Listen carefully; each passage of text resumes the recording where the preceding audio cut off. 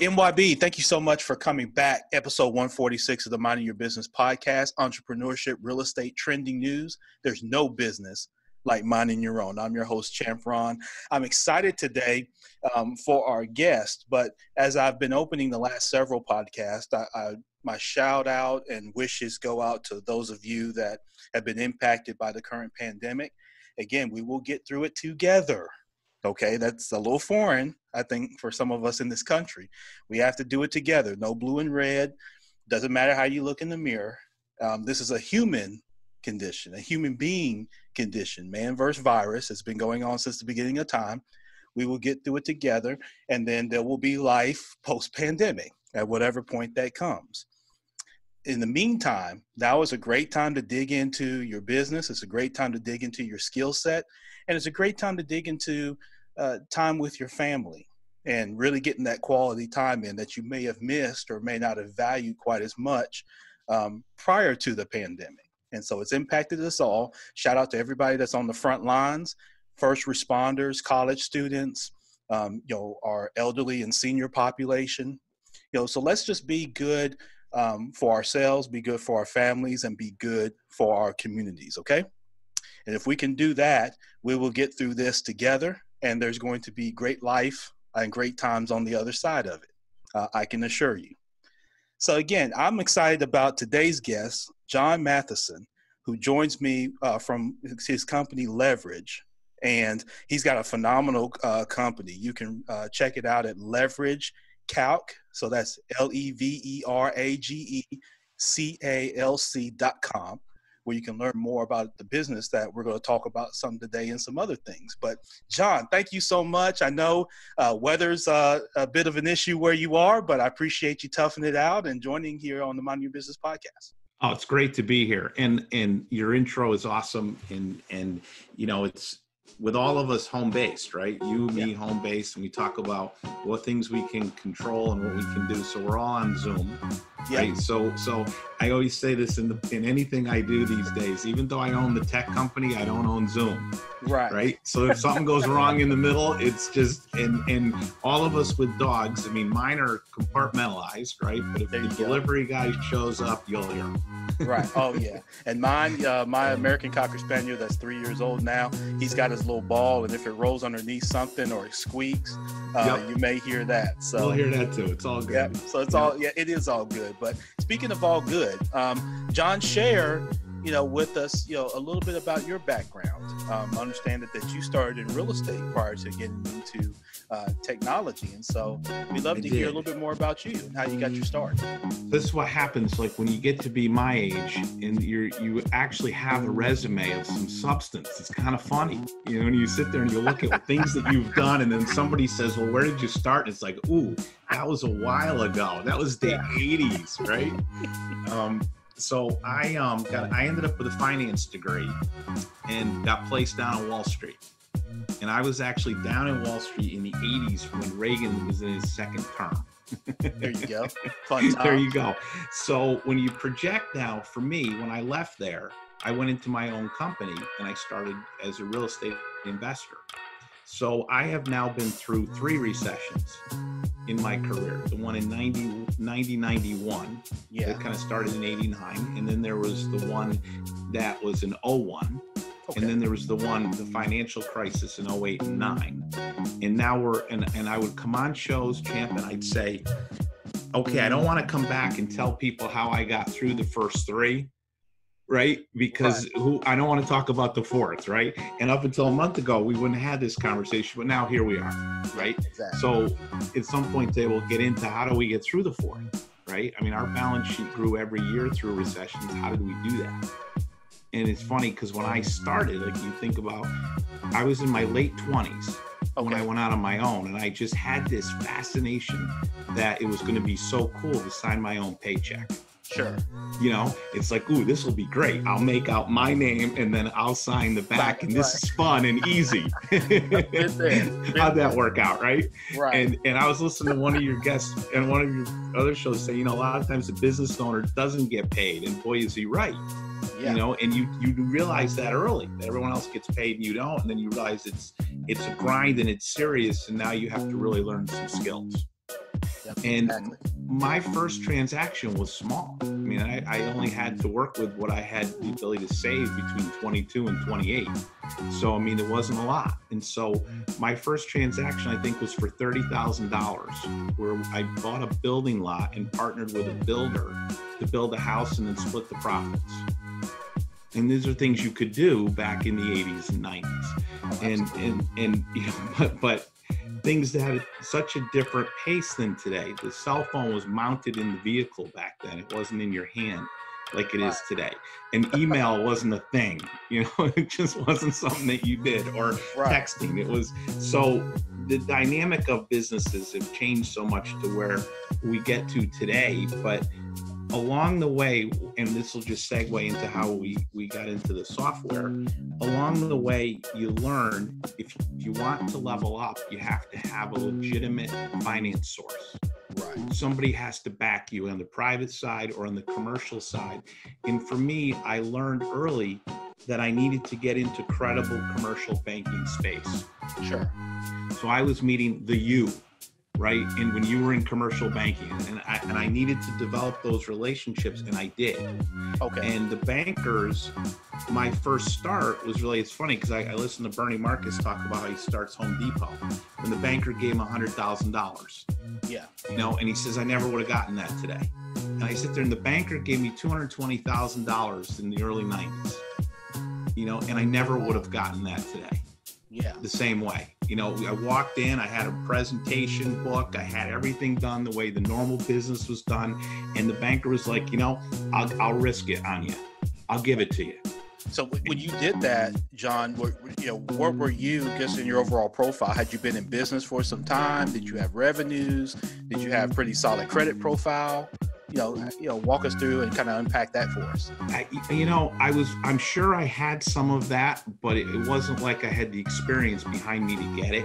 It was back in the day, though, where you could still do handshake banking. There you go. And probably by when you got into it, that had ended. Right. Oh, yeah. But in the early 90s, there was still some, they would call them relics, but the old school banker was still around. You could walk in and the guy had signing authority up to a number.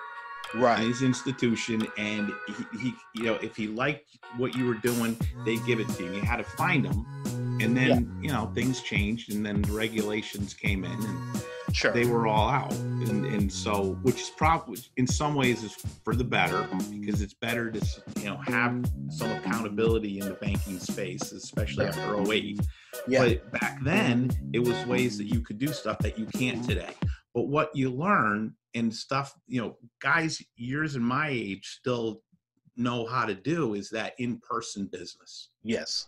Because I didn't have, today, if someone texts me an offer on one of my properties, I just, no. If you meet me in person, right? Right. There's still some business that needs to be conducted face to face. Exactly. So I will always tell the younger kids that we'll mentor, this is where we started. It really was signed, sealed, and delivered on a contract, because there were 3 copies. There was no fax. There was no PDF.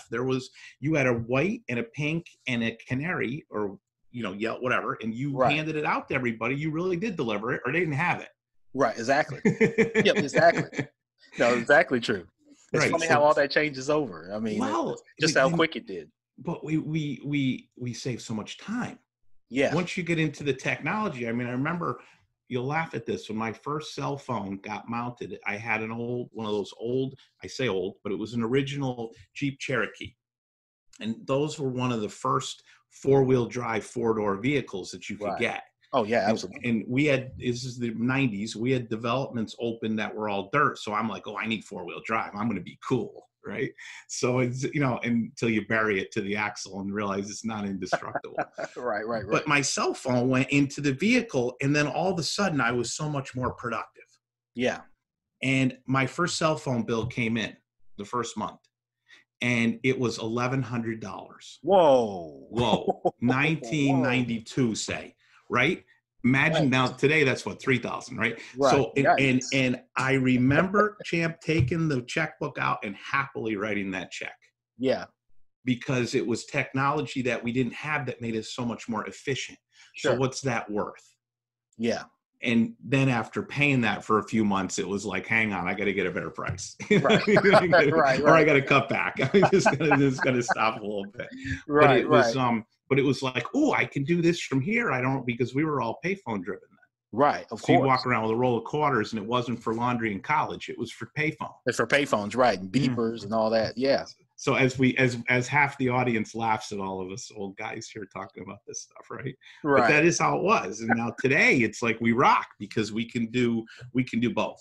Right, exactly. Transition through both. But do you think, John, we've lost a little bit of, like you mentioned, some of the touch? I would agree with that. I think with all the technology that we've got, my personal philosophy with technology has always been it should not eliminate the human-to-human contact. It should more support it. So it should not replace it. What it should do is take care of the mundane tasks, those everyday mundane tasks, so that we can get to the meat of the relationship building. Yeah. And I think sometimes we lose sight of that. And one of the things I loved about with your company is your company does just that. It helps bankers and it helps connect the banker to, the borrower to help edify the community by taking care of some of those routine type of activities that then allows for the relationships to be built. Right. And I think sometimes that gets missed. I mean, like you mentioned, I started in banking in 2002, which was after those kind of handshake, deals. This was when centralized underwriting was coming about, and banks went to this cookie cutter model of, we don't have to train bankers anymore. We could just stick a kid out there that just says, "Oh, fill out the application," and that's the only thing he or she does. Well, what about my cash flow? Oh, fill out the application. What about my business? I got these products. Oh, fill out an application. Yeah. Well, and so here we are. It's with stay-at-home orders. Yes, which means you and I can't shake hands. Right. Right. And we can't do business in person unless we're 6 feet apart. And there's only a X number of people in the room. Right. So the challenge is when we open back up, what do we do? Yeah. We can't can we do the same thing on the Zoom? Probably not. Yeah. So, eventually we're going to have to get back to where we can conduct business in person again to be effective. Yeah. And how do we do that safely? And, we're not going to solve that in the barbershop today. Right. And it's, above my pay grade, but it's still an issue. It's going to be an issue for all of us on how we actually come out of all this. So for today, we communicate this way and we can use the technology to stay afloat. Yeah. Which I like. But yeah, it'll get to a point where we have to get out there. Yeah, no doubt about it. My guest today, John Matheson with Leverage. John, now you shared with us about your background. How did Leverage come about? I mean, you're in real estate, you're kind of blowing and going through that. That's some shift to go from, kind of real estate into the tech space, particularly at the time that you did so. So, unpack that for us. Yeah, so that's funny. So imagine creating an elevator script when you're a real estate developer and a software developer. Yeah. Right. What do you say? How do you do that in one? It's, so my wife has it best. She just says, well, it keeps them out of my hair all day. There you go. Right. Which is easy shout enough. Out to her. It is a shout out to her. And it's like you say, everything we do is for family. So it's a case of, So with Leverage in the 2008 and 9 era, we were getting to the point before all of I won't go back through the glorious history of all that, but before everything went down, you could sense there was some issues in the credit markets. Yeah. You could feel it. There were people we had some properties open and some of them are residential houses, and people were coming in with pre-approvals from banks across, you're in Connecticut and you're getting a pre-approval from a Wisconsin lender. Right. And you go, what is this? Yeah. How the heck is this? No income verification sounds fun, but how do you do it and get a $400,000 house when the job profile that you're telling me you do pays $40,000, right? Right. So, I mean, it's like you could kind of see the stuff coming, and we would put our packages together and go in for commercial lending. And one of the lenders that we worked with said to me, I wish everybody would bring me the package that you do. Yeah. Because you're so organized with it. Yeah. I didn't think much of it then until then everything hit the fan. And so you had the credit market changed so much by 2009 Sure. for what was available. And we had 2 projects that were open, and one of them had started, and I needed financing, and it was a legitimate finance package. It was not small capital, it was a lot. And we were one of 3 companies that got a loan for acquisition and development that year from this lender. Okay. So I realized there was something in the packaging. So there was nothing that made me special other than maybe how I was putting in the information to the banker. And so how was that happening? So when you're sitting around through some recessionary environments, you don't have as much to do sometimes. So it's like, let's create assets that we can use on the other side. So I started to look for seamless ways to be able to communicate with lending. And a few years went by, and I had a commercial lender sit with me. Okay. And he and I together took what he had, which was some legacy software he was using to communicate intake of borrower information to lenders. Yeah. And we said, we've got to bridge the gap between borrowers and lenders. Because coming out of that financial crisis, there was a certain amount of distrust between the 2 parties. Yes, there was. Borrower unsure what lender was going to do. Lender saying borrower's just not prepared or doesn't have realistic expectations about what I can do. Yeah. So let's not communicate. Exactly. Well, so hence fintech got born. Exactly. Right? Yep. Because now it's like, if the banker's not going to be reliable, maybe I can just put my information online. Well, for a credible borrower, fintech is scary. Yeah. Because when think about it, you're going to sit there, you work hard for your business, you work hard to get a decent credit score, you have some assets, and somebody says, hey, upload all that through the internet into my portal, and I'll send it around to banks, and then I'll get back to you as to if anybody wants to do business with you. Right. And you just say, what? It's not going to happen, dude. I'm not doing that. There's just no way. So it for us, it was, how do we do this to be able to take what we're doing and then get it into the cloud so that everybody has an opportunity to use it. Yeah. And so sometimes as you breed a decent business, a lot of times the things that I like are when you're doing it because you can help other people. Yeah. Not just you're trying to make money. Right. Exactly. I'm here just to sell this. No, it's like, this is the type of thing that maybe changes the conversation, maybe changes behavior. What is it that Kennedy said? We're here to influence history, not merely observe it. Yeah. And so you get a little older and you say, these are reasons why I come to work. Yeah. Exactly. So what can we give people that's a different kind of tool that they don't have that can change the outcome for them for the better in their business? Yeah. And so that's how it started. That's how it started. And I'll tell you, when you start to develop software and you haven't done it before, and you want to take something from an Excel program and put it in the cloud, right? And you think it's budgetable, right? Right. You say, oh, I can do this. This isn't that hard. And then you start seeing people creating hundreds of thousands of lines of code. And then you start getting invoice, and it's hundreds of thousands of dollars to do, and you go, oh wow, I didn't see this coming, right? Exactly. And so the budgets are blown apart, and it costs 5 times what you think, and it just makes me laugh, like when they were doing the Affordable Care Act website. Right. And they came back and it was $650 million to build that or something. And I remember scoffing at that. And then they're doing mine with the software, and it's like the numbers aren't anywhere near that, but they're going up. And I'm like, we're not getting there. We're not getting to that number, guys. You're going to have to do it for less. Yeah. But then you ultimately get it and you're like, this is cool. And that's what you see today at leverageCalc.com is the result of all of that trial and error and sweat and extended capital that goes into something that then gets you a tool that's usable by everybody who's looking to go for financing, but feels the same way that all of us did. I mean, you were the banker, right?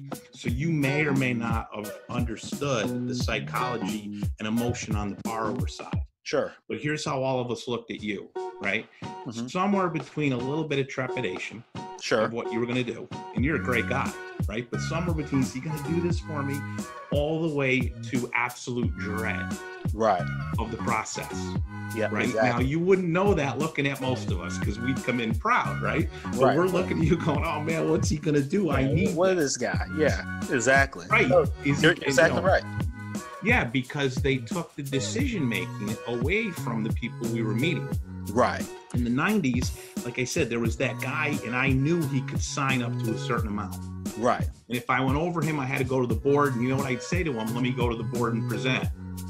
Back then, they might.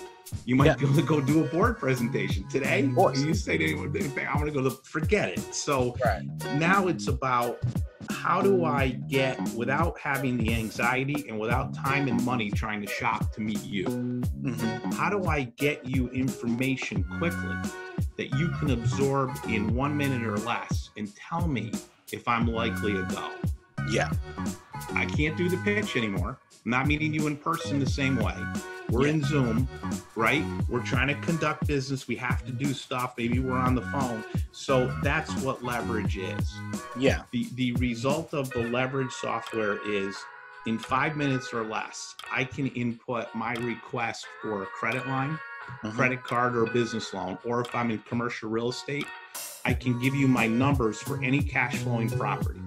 Sure. And I can send you a leverage report, which is a 1-page document, which is consumable by you as the banker in 1 minute or less, for you to tell me if I'm likely to go at your institution. So then, John, if I'm the banker, if I'm the bank, am I purchasing this software from you to then use for my frontline bankers? No. Okay. So you, as the borrower, you want the independence. Sure. I want to be able to sit at home, and I want to be in my home office, or I want to be at my workplace on my computer, purely confidential, input my numbers, sanity check myself. And then the software says, I'm a go. So picture that, picture me now. I already know I'm a go before I talk to you. Right. That's the dynamic change, right? That's the empowerment play that our software allows you to have as a borrower. Because I know what you're going to say before you say it, versus me having. Is that based, John? I didn't mean to cut you off, but is that based, John, on the bank's underwriting criteria? So are you able to then have some kind of communication with the banks to understand that? Or is this more of a general, for example, from a commercial lending standpoint, you're calculating things like debt service and all that type of thing that would be fairly standard amongst underwriting guidelines. Right. The only thing that may be different is maybe their loan to value requirements or carve outs. So those things that can fluctuate from institution to institution. Right. For the most part, it sounds like the things that are pretty standard, you're calculating for the individual owner, so that they can walk in with a report that says, all right, you guys, you clowns, I'm prepared, I'm ready to go. So you can't BS me when you start coming back saying, I'm at a 1.1, debt service coverage when I'm really at a 1.4, because I've already done the calculation. And I think, like you say, it takes away the trepidation and the concern that the borrower has, and it gives them some power too, because I know, as I was getting into banking and coming out of the 1-page document, up to 50,000, wink, wink, you make, 180,000 at Kroger, right? Stocking shelves, nothing against stocking shelves, but you probably don't make 180K a year. Right. So once we came out of that kind of stuff, and then it went to the other extreme, like you mentioned, John, where the banker could just be, it might as well be your dog or your kid. All they did was they were just a middleman or woman that took your information, sent it to a guy or girl, probably likely in another city or another state, waited for them to then say yes or no, and then communicate that back with you as the borrower. And if that wasn't favorable, a lot of those folks you'd never get a call back from. Right. They just ghost you because they can't answer your questions. Right. Right. And so they don't know. Yeah, they don't know. So there's no value in that relationship because and they don't want to tell you no. I mean, you were a banker. Who did you enjoy telling no to? Yeah, nobody. And any bankers tell us that. So our banker friends always want to meet our leverage customer. because they're a pre-qualified entity coming through. So the bankers tell us, again, like we mentioned before, the problem they have is people come in unprepared or just with unrealistic expectations. Yeah. And they view the software as preparing them more. Yeah. So like conversations that you would have, right? When I come in and I want my $50,000 line, and it's like, you'd say to me, well, what for? And then you want to dive into my cash flow. Yeah. Well, I've already done that with the leverage report. So I'm going to hand that to you. Now, I already know you're going to ask more questions. Sure. I know you're going to deep dive because that's your job. And you're going to have, and we all know you're going to need to trust but verify data. Sure. So tax returns, financial, they're all part of the program with banking. We all know that.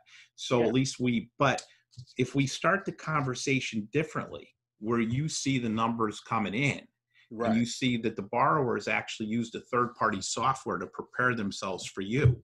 Yeah. You were the banker. You vest a little more in that file and that person. Yeah. And now if I have some issues, maybe you'll help me. Yeah. Well, there's a proactive nature to that. And like you say, it takes away the trepidation also on the banker's side of, am I fishing in the right pond? If, what recommendations can I make to this guy or girl, about their business, or is it going to take all this ramp up time where I've got to, get squeeze, blood out of the turnip to try to get all this information just to find out that it's not, it's not there. So I think it, like you said, it removes some barriers from what I see that impede the relationship, which is what you and I were talking about in the beginning. The whole thing of people coming together is to build a relationship so that your banker is part of your team, that they're a trusted advisor, and someone that, again, you have some confidence in and you have some trust in, that if I go to him or her, they can deliver. And then, of course, vice versa. And so then that person is not only on your team, but then John is an advocate for your business. They'll defend your business to, the a-holes up, further down the trough that may say, why are we giving another loan to John? Or why are we doing this with this company? And that person can articulate not just their emotion of saying, oh, well, John's a great guy. Well, yes, but then, Ron, the banker, can say, oh, because, in calculating John's cash flow, he's at a 2.2. Normally we're looking at a 1.25. He's more than twice, from a cash flow. So we're well capitalized with him, perform very well. So that banker with confidence can, give that information upstream. And then that just makes for a better relationship. And we don't know in software. I mean, that's the thing. Software can be just very closed with whatever you tell it is all it knows. Right. So we never are going to know what your balance sheet is. That's up to the banker to ask. In a business scenario, you and I are talking just up front, the conversation opens based on cash flow. Sure. Did I turn a profit last year? Am I turning a profit so far this year? Yes or no? Yeah. We both know no means regulated institutions may not be able to lend to us. Right. So now we're into non-bank lenders, which there are plenty. Of course. Right. But these are things that you can learn. It was interesting. Matheson College did a study, and they had maybe 1,000 business owners that they looked at, and they trailed them through their financing process. And the borrowers were getting like 40 to 50% of what they asked for, the ones that got approved. Sure. And no one knew why. But then when they started to educate the borrower on the commercial bank process, the borrower was getting up to 80% of what they asked for. So the difference is simply handling and all relationships start with first impression. Sure. All files start with first impression, right?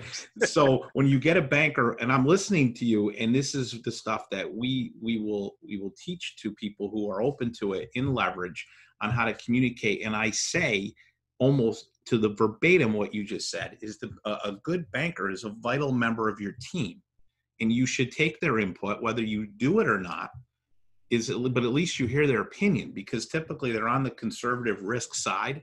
So they are an opinion in the room you should listen to, and they'll still give you the money, but at least they're telling you, hey, have you considered this? Have you looked at this? Have you, projected for this?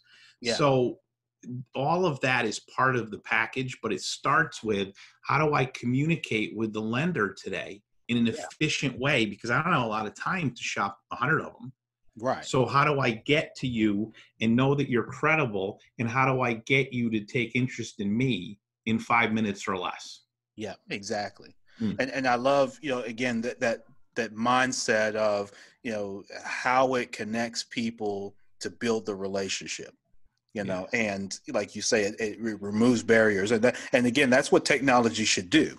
It Right. just, in my opinion, it should remove those barriers. Talk some, John, about today. So yeah, obviously we're in today's pandemic. Yeah. I don't think that's news to anybody, of course. Yep. The world's been flipped and turned on its head. I would think, my hunch would be, and my assumption for leverage would be, this is a great tool, particularly now as business owners obviously are, impacted by this pandemic. The relationship with the bank, we saw the news the other day with Wells Fargo, and Yeah. they're kind of back to their old tricks. We go on. Yep. Unfortunately. And so, there's liquidity issues for a lot of businesses that have been impacted. Yep. Talk about how you're working today, John, with business owners, and Mm. how your software is a resource for people today, whether they're able to get, kind of the paycheck protection, program Sure. stuff, or if they're not. Talk about, today's impact with your software. Yeah. I mean, when you and I talk about, let me go macro for a second. Sure. We know at some point this ends.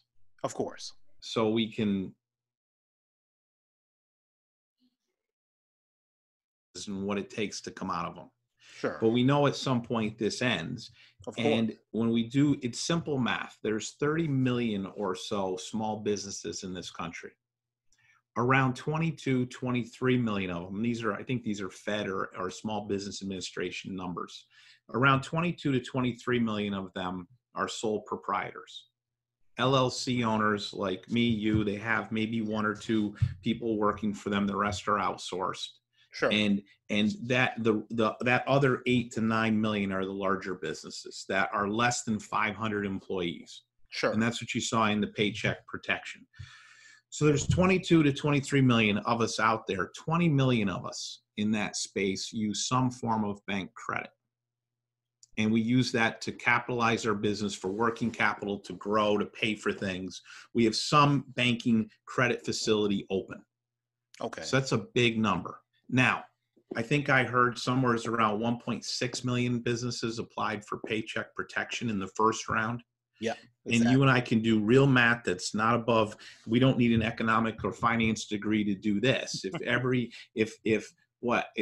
a million businesses took $100,000 from that program, that's 100 million, right? Or 100 billion. I mean, the numbers. So right. What are we going to get to 3 million businesses who get funded? Probably. So 10% of the business population is going to get the money.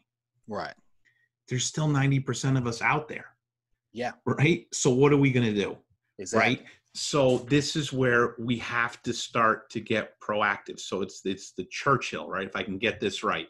Sure. Success is not final. Failure is not fatal. It's the courage to continue that counts. Yes. Right. So we're all in that mode as entrepreneurs. So we're going to continue. So we need financing. We need investment in our companies because we have to continue. So we get faced with this horrible choice for a lot of us who are anti-debt, right? Right.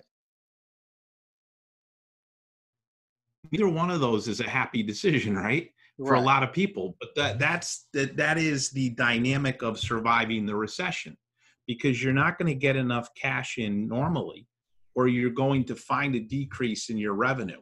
Right. And we're not the government. We can print money and spend our way out. Right.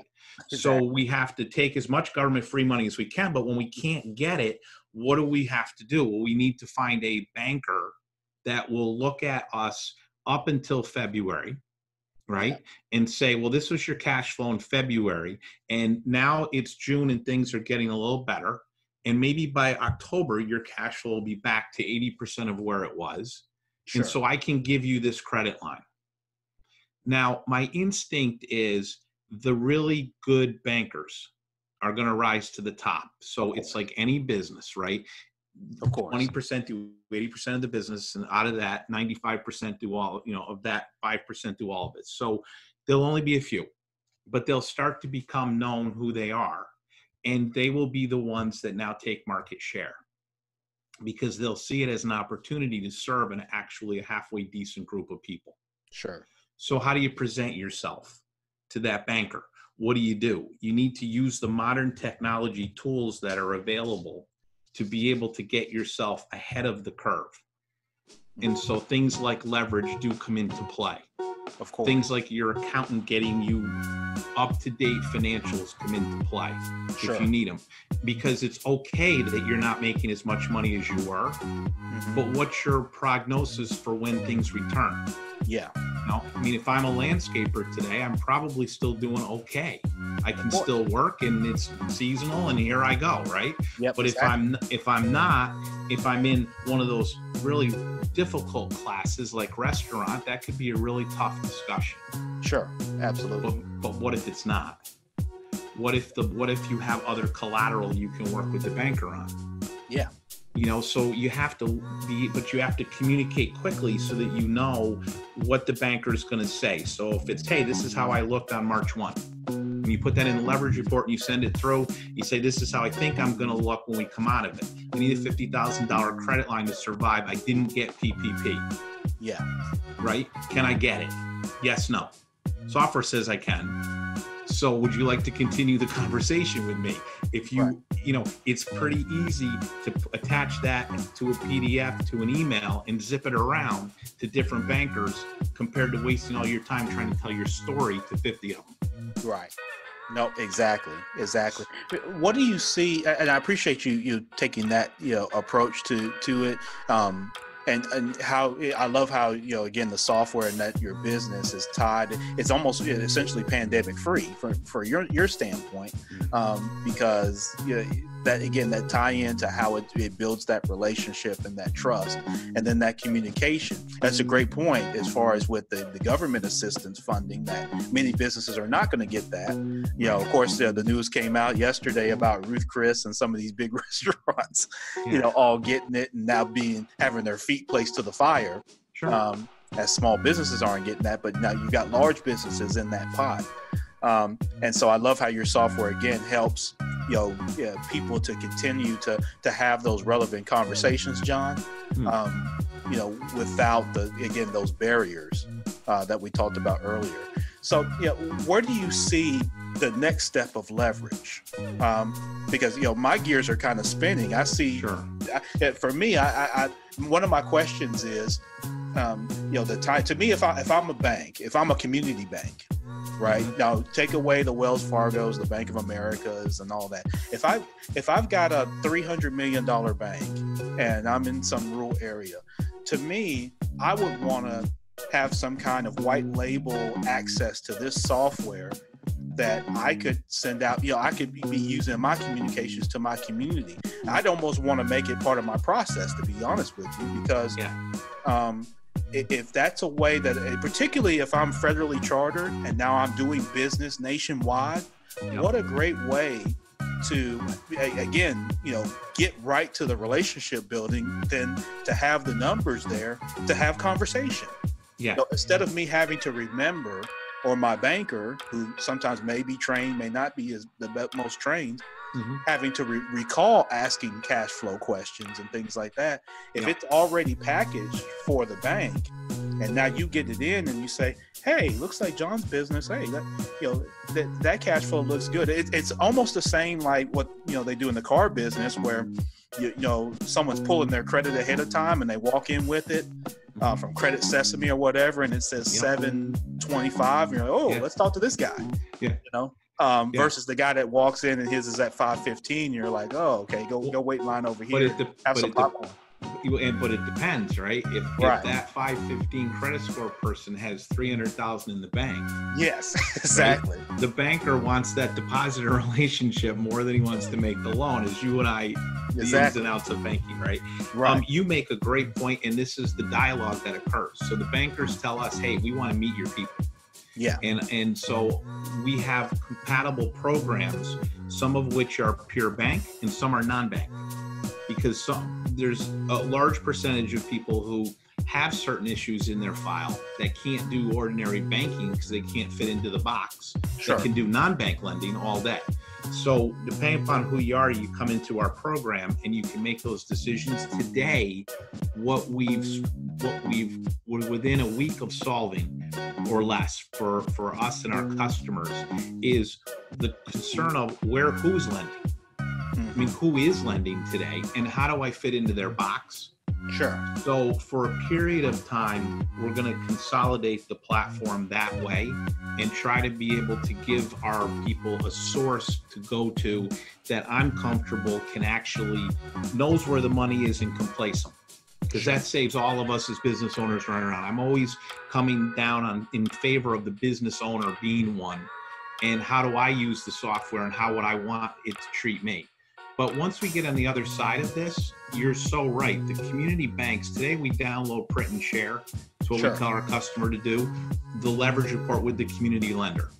Eventually, the community lender should be in there digitally to connect to our customer. Yeah. And we have that platform, and that will grow. And you're 100% right, because the community banking system can be some of the location for some of the fairest and best credible lending sources you can find. Yeah. It's just that it's getting outpaced by these bigger lenders today. It's changing, but it's still a very vibrant place to be, and I like it a lot. Yeah, absolutely. Yeah, I love that, and I've got ties. I work a lot with the ICBA and things like that in my profession, and I think you guys should have a conversation, to say the least, if you haven't already. Well, it's yes, of course we have. And then when this happens, things change. Sure. So but when we come out of this, that is a wonderful organization to work with. And as you know, there's a president in each state and they know who the banks are. And it's a great way to be able to connect customers who like that personal touch versus the fintech touch. Yeah. Yeah. Absolutely. No, absolutely. And if I can, be a resource in that process, I'm more than happy to, John. I've got relationships there. And so as you and I, remain in touch, I'm happy again to, help make as many warm introductions as I can. So this from banking. I mean, the stuff we get, I get the Christmas cards in, and it's like when people say things to you, like you've restored my financial dignity, I'm too humble for that. But you get that in and you're like, wow, what did we just do for somebody? Oh, yeah. I'll share with you a quick story. We have a guy down in Georgia, friend of mine, and he is I'll call him a health practitioner, but he's got, all these degrees next to his name, and he's a health coach. Okay. And so he starts his own practice, and he's an anti-debt guy. He's a Ramsey guy, doesn't like debt. So he calls me up and he says, I've got an opportunity to expand. I've got the ability to serve a bunch more people who need my help, but I need more space and more staff. I need a credit line. What do I do? So we sent him I took his numbers, put it into the leverage report, sent it to him. Mm-hmm. I didn't hear from him. Yeah. 4 months go by, I get a text. Okay. The text comes in, you open your text. Right. And it says, my fat pants are loose. Now, this guy is one of these guys. He's got like a 30-inch waist. He is ripped. He's in his 50s, and he's got the washboard. Enviable, right? Right. I'm like, what? I'm like, what are you talking? So then I got to call him. I'm like, what are you talking about? Yeah. And he says, oh, I'm sorry. That was a forwarded text from a client. I've cured her of diabetes.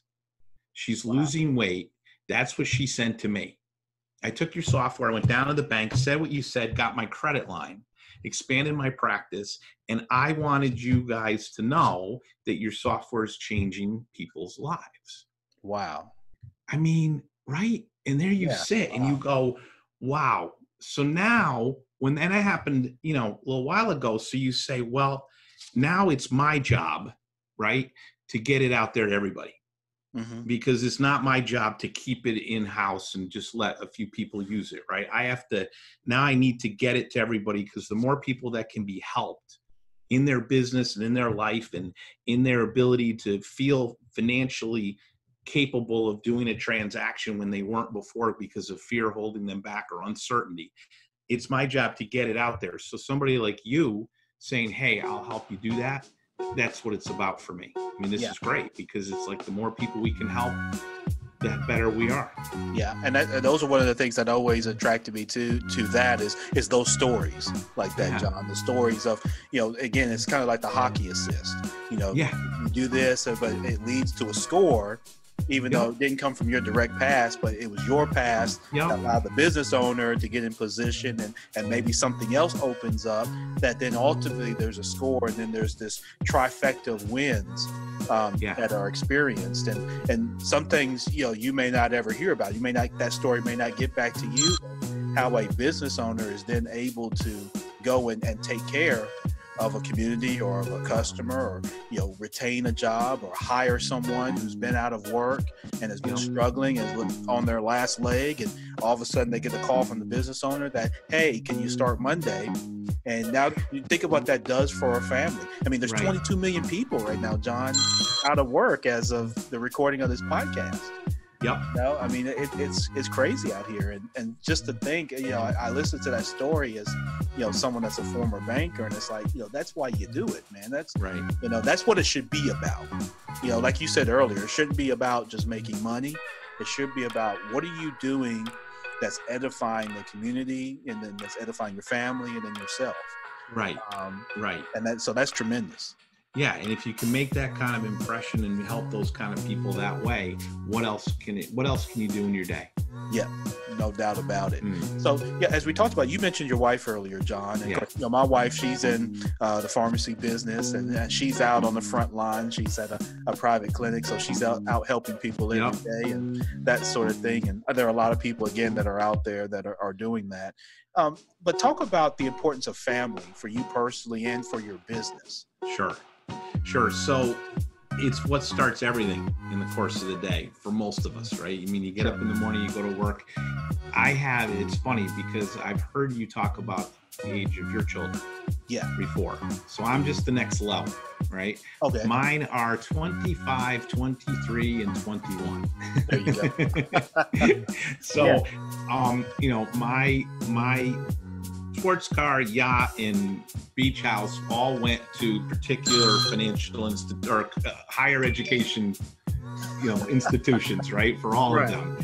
I was one of the greatest things though is my oldest went to the Marine Corps. Okay. And he put in his 4 years and he did fantastic. Yeah. And so then he came home and he came right into the development business with me. Awesome. And I'll tell you what, the skills that are learned in the military that get applied to business are fantastic. Yeah. So, I mean, when he went, he was a different person than when he came back. And nobody puts in the day's work he does. It's fantastic. So when you start to you start to put your kids and your family in the business, the responsibilities now are even more acute because you have to keep things moving for everybody. Right? So it becomes even more of a responsibility. So that's when you really are studying your business and making sure that you can get through things. And then here we are, recession 4 for me. There you right? go. And what's the plan to survive? And it's capitalized. I use the software the same way as our customers. It's like you capitalize to get through it because you have to be confident that you can return the capital when it gets better. Yeah, absolutely. Yeah, and it all starts with family, and there's nothing better at the end of the day when you're done and you go home and you can just sit down with your wife and you can just hang out and talk about the day and decompress from it, right? Yeah. It's fantastic. You're lucky. I'm lucky to have somebody like that. There you go. And I share that sentiment as well, John. I'm very fortunate with my wife to be able to do that as well, in all seriousness. And that's what makes it definitely is. It's what makes things go round for sure. It does. To say the least. John, as we start to wrap up, because I mean, you shared phenomenal content today. And what are some of your best practices for success, for you that you would share with others? What are two things that have worked for you, John, that others can emulate and go be successful, say tomorrow? Sure. So, my kids would have to listen to this, the old Roy Rogers, right? Even if you're on the right track, if you or Will Rogers. Even if you're on the right track, if you don't keep moving, you're going to get hit by the train. Right? Yeah, so you need to copyright that one. Yeah, I mean, business people keep moving. Yeah, it's and what did Babe Ruth say? Yesterday's home runs don't win the game today. Right. So I mean, you keep moving. You can't rest on what you did yesterday. You have to keep moving. And by keep moving, it's just keep talking to people, keep networking, keep going. I mean, so many people, I think, get to the point where they're so close to success and then they'll stop. Yeah. And they were right there and they stopped. And so there's so many, those are the sad failures that shouldn't happen. Just, this pandemic, all of it, stay healthy first, help where you can, right? But you have to keep moving. You can't stop. You can't just get petrified and panicked and just 24/7 news cycle and wait for everybody else to do something, right? Keep moving. It's so important. Yep, it certainly is. I echo that 100%, John. John Matheson, our guest today with Leverage. Go to leveragecalc.com, MYB. So MYB community, I want everybody to do this. Go to LeverageCalc, that's LeverageCalc.com. Do that today. When you're done listening to this episode, go check it out. Play around with the software. Reach out to John. You can email John at leveragecalc.com. Email him, let him know that you heard him and you enjoyed him right here on the Minding Your Business podcast, and support him by sharing. This, if you know business owners, people there in your community that may be struggling and they may not get the lending and the financing from a federal level. There's still many banks that would love to do business with them. And so this is a great way to help them prepare and help them build that relationship. So if you care about local business, or if you're a local business owner, of course, listening to this podcast, definitely make sure you check out, that. And again, reach out to John, share, your thoughts, good, bad, or ugly. What do you think? Share your ideas, things like that. So that just helps us all build and can help John and his team understand what's going on out there in the field, and they can make adjustments. But they can only do that if they hear from all of us. So, that's one of the purposes of this podcast, is to bring folks like this, that you can hear from, and then ultimately that you can go and then support in whatever way that takes shape. And so, John, I can't thank you enough, man, for, taking time to be here on the podcast, to share your background and to share the passion around you have for your business being a community edifier. I salute you for that. Shout out to you personally and professionally. Stay safe. And I definitely want to be in touch, because I think there's some overlap in some things that I'm doing, and some folks that want to introduce you to, that I think could be beneficial. Terrific. And just be good resources, if anything. Well, that's what we're here. We're here to help. And, you are an amazing ambassador for the community, for business people, the community. I listen to what you do. Your podcast is just a fantastic way to spread information to people. And I salute you for doing it. Yeah, man, those are kind words from you, John. I really appreciate that, you saying that. Again, best wishes to you, my man. Keep having fun. Keep doing what you're doing. And, we'll get all through this, and then, I'll be able to make it up there, hopefully. And hey, we'll shake hands and eat at a local restaurant. Imagine that. What's that like? Yep, exactly. So, John, listen, thank you again, my man. Thank you. Again, best wishes to you and your family, and we'll talk again soon. Too. Thank you, sir. All right. Thanks, John. Great. All right. Awesome. All right. So that was John Matheson. Check him out. Email him, John at leveragecalc.com. And then also go to leveragecalc.com. That'll be in the show notes here for you, MYB. Just a great guy, great-hearted guy, doing great things, all around the country. And again, helping that relationship between banker and business owner, which is uber critical in today's time and then even beyond. So, Champ Ron, the Minding Your Business podcast, subscribe, 5-star on Apple, helps us connect with more people interested in great content. Of course, we are powered by the Binge Podcast Network. Shout out to everyone that's on the Binge Podcast Network. If you'd love for me to help you launch your podcast, Brand Pod, your brand's voice amplified, visit me at brandyourpod.com. That's brandyourpod.com, working with businesses, individual brands to help you launch the type of podcast and podcast platform that'll be great for you to connect to your target audience. Your target audience may not all be on your social media pages. They may not be where you're sending out flyers or your TV and radio, but as many people are at home, they have their devices and they are listening to podcasts. Podcast streaming has increased significantly, even just since the stay-at-home orders and things like that. So reach out to me. Go to brandyourpod.com.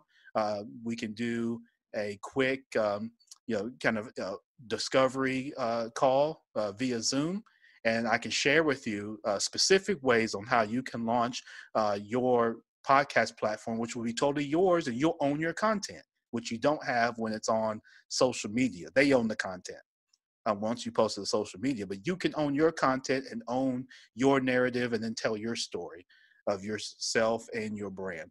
Champ Ron, the Minding Your Business podcast. Check us out also at themybpodcast.com. Be great, and I'll see you next time.